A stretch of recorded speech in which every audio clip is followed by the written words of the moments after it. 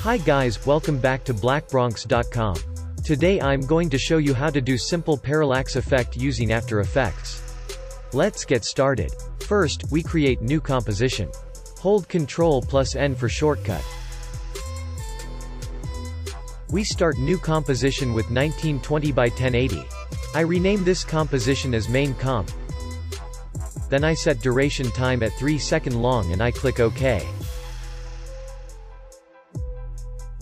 Here I have photo from Eric McLean and I drop it on my timeline right below.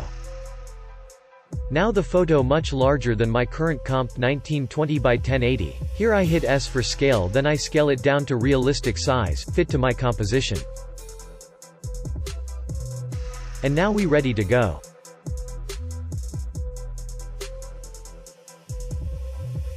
Let's come up to this pen tool and zoom in for this photo with mouse wheel. What we want to do is cut out this photo. Now, I'm not taking a lot of time to do this absolutely perfectly. But the more precise you can be with your mask, the better that the effect it's going to look. So we going fast forward through part this video right now, because this is time consuming. So I'm just fast forward me cutting this person.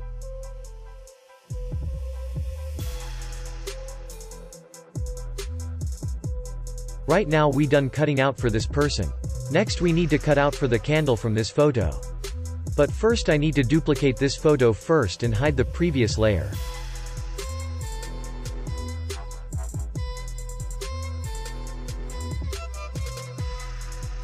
Then I select this layer and hit M for reveal mask function.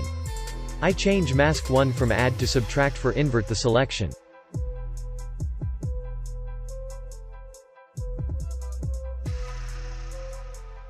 Now I'm used back pen tool and continue to cut out the all lights from the background.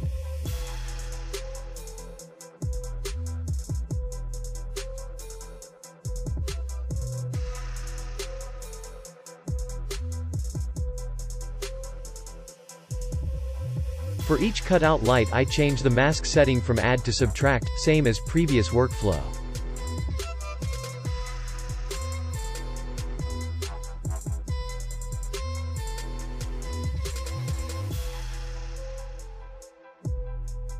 Alright, we done for cutout stage and it's look pretty good so far.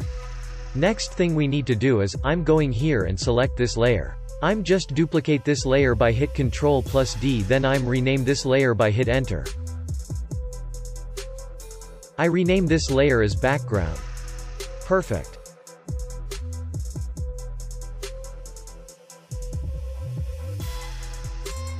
Now we going to Windows menu and find ContentAware.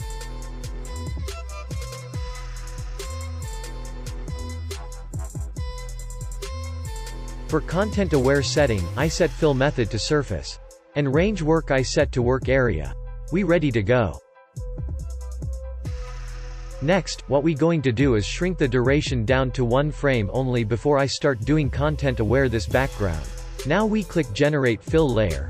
What happen is it's going to generate background based on ContentAware properties of this background. Actually it's looks surprisingly good. Now I need to extend animation duration for fill layer. I'm select fill layer and right click on it. Go to time and choose freeze time frame. We extend the duration until 3 seconds long, same as composition duration.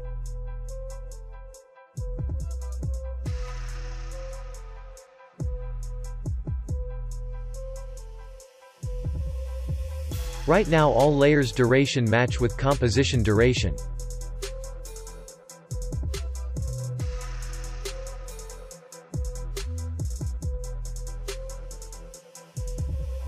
Next I'm drag background layer under fill layer.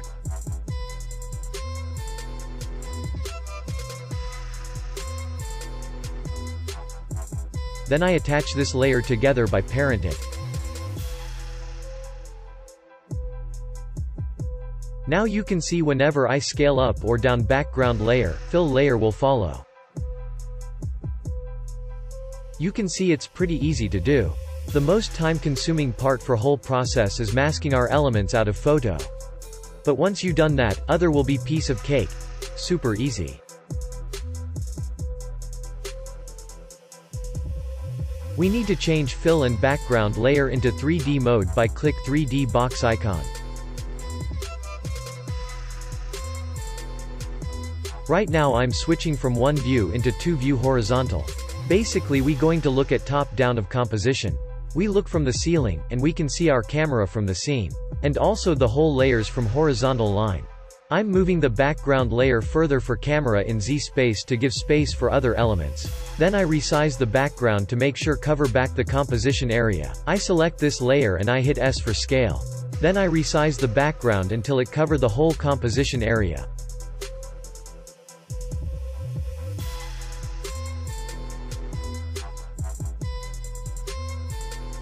Perfect.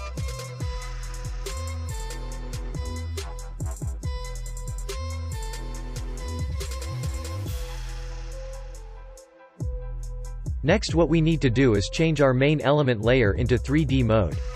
Here you will notice this layer it's not in 3D mode. I hit this 3D box icon, then I unhide the layer.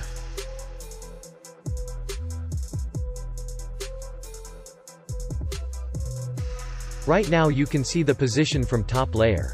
I need to position this layer to give space for other elements. But first, I need to rename this layer. I hit enter this layer and rename it as man.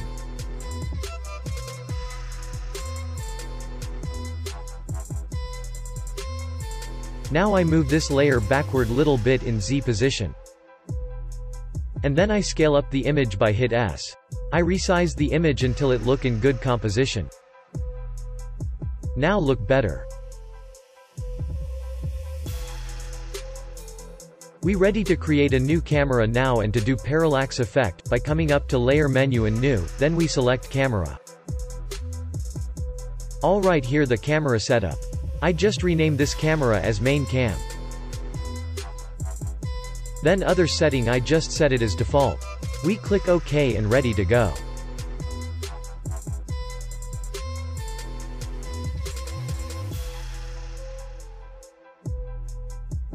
Now I go to camera tool and select track Z camera to get dolly effects. And here the look and feel. I feel like I need to position back my man layer to get better result by moving it forward toward camera a little bit.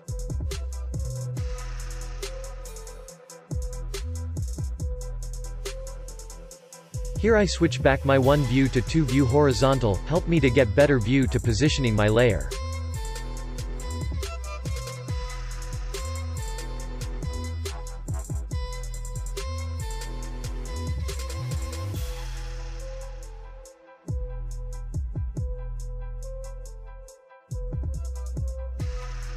I'm moving the layer toward little bit to the camera.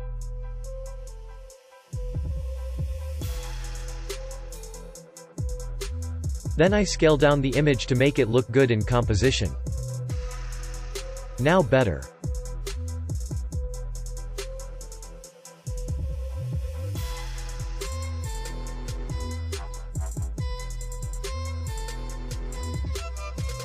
Now I'm switch back from my two view to one view by go to this drop down menu.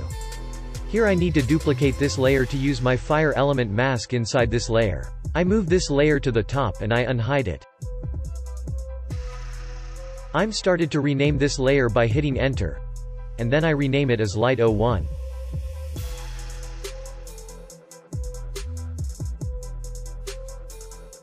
I hit M for mask to reveal the mask setting. Next, I choose which mask that I want to show, then I click checkbox for the inverted to show my selected element. Now you can see my fire element as appear. Next I just duplicate the layer and do the same process. Here I'm switch my one view to two view horizontal for easy to navigate the layer from the top. Right now I'm just positioning my fire element into proper composition.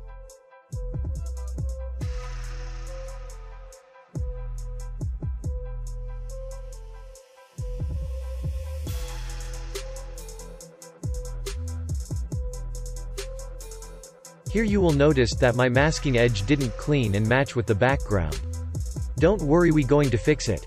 In the mask setting, I reduce the mask expansion, then I increase the mask feather to blend with the background.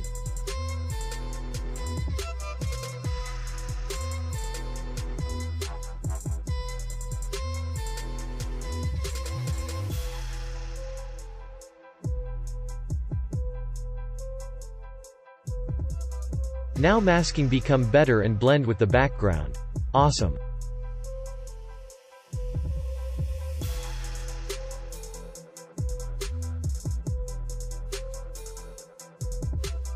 I do the same process with other elements, to blend the masking with the background. Just adjust the mask expansion and mask feather. So we going fast forward through part this video right now, because this is time consuming.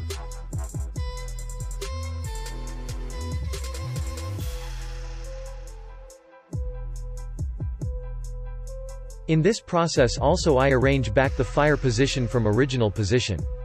Just to create a good composition for these elements.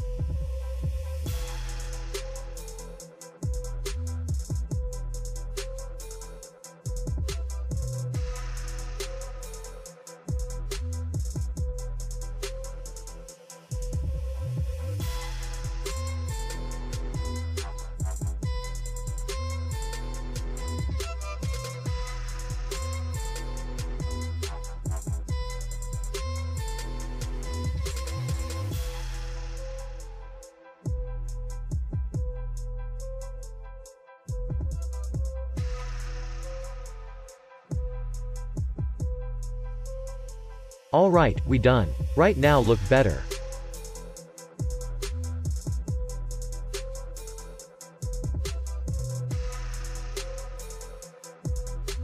Now we need to arrange all fire elements in Z position, to create parallax effects. I'm positioning all each fire element in different places. So we going fast forward through part this video right now.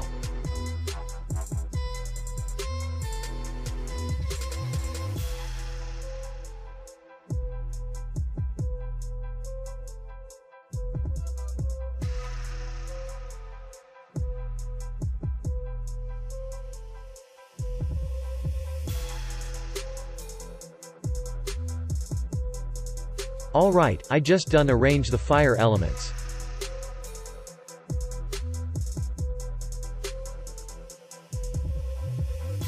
Next we going to animate our camera. I move this camera layer to the top.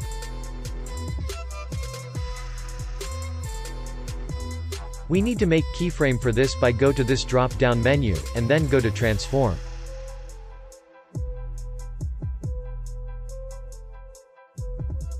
Here I set keyframe for point of interest and position of the camera.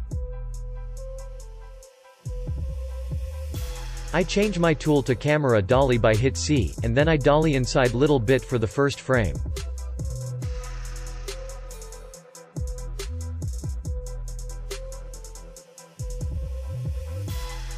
And then I move few second and I start to move further from my previous point.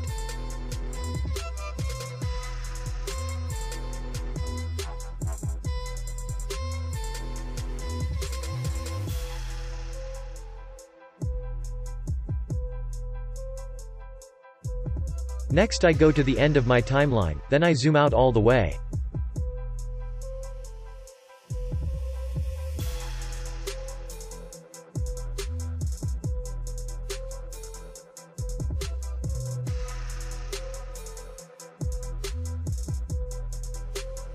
Right now you can see our first attempt for this parallax effect. Look really awesome. Here you can see the fire element is not balanced. Right now I need to do final touch up for fire element. I need to position back all the fire elements to get better composition.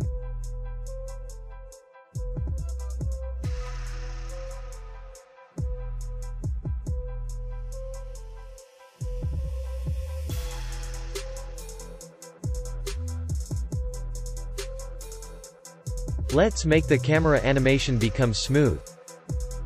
Here I go to camera layer and hit U to reveal the animation keyframe. I'm select all the keyframe here. Then I hit F9 to change the animation style from linear to ease. I hit the keyframe while I hold Ctrl key until the keyframe icon change becomes circle.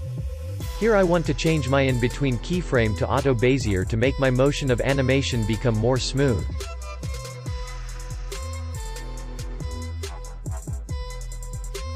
Let's play this video to the final result. It looks so awesome. Anywhere guys, I hope you found this tutorial helpful. And if you did and you want to show me some support, please drop a like on this video. Let me know down in the comment below if you have any questions or stuck any point, and I'll do my best to help you out. Subscribe if you haven't already, and I'll see you in the next video.